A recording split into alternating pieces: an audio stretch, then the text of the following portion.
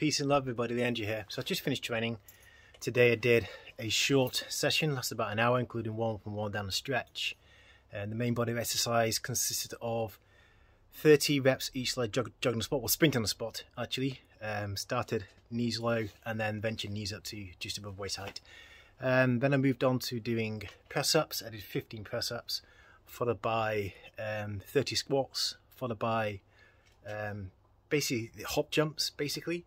So you have just a ball of the foot on the ground, well, on the mid-foot, ball of the foot, mid-foot, toes curled upwards, and so that the ball of the foot is really braced, the tendons are really braced and ready to receive power and redirect it.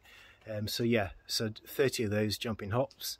I started off doing them like small little hops, and then 10 larger height hops, and then 10 hops as fast and as high as possible. After that I moved on to doing shadow boxing. I did equal amount of basic technique on each side. Then I moved on to